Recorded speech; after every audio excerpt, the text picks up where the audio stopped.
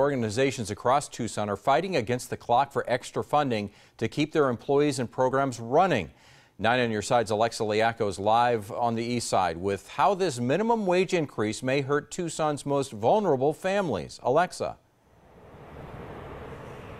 Pat, healthcare services for the disabled, once provided by organizations like the Easter Seals Blake Foundation, may see huge cuts come the new year, and that means families with children or adults who need around-the-clock home staffing will not be able to find the caretakers that they need. Teresa Kellerman is one of those families. She has 2 adult children with developmental disabilities who both need 24-hour supervision. She says it's already hard to find good caretakers to stay long-term, but with cuts to programs and hours to make sure all workers are paid the new minimum wage, she says that she's scared she won't be able to get the care for her kids.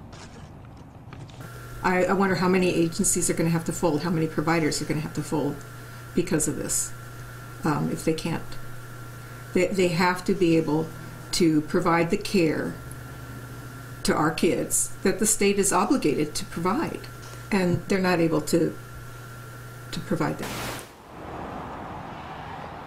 Both Teresa Kellerman and the Easter Seals Blake Foundation say they do support the minimum wage increase, but the state needs to provide the funding so the programs and services are not cut to our most vulnerable. And now the incoming Speaker of the Arizona House of Representatives says he is planning to file a lawsuit to block that minimum wage from taking effect January 1st. So today the governor and the Arizona Chamber of Commerce are meeting to discuss a plan moving forward. Live on the east side, Alexa Liaco, KGUN-9 on your side.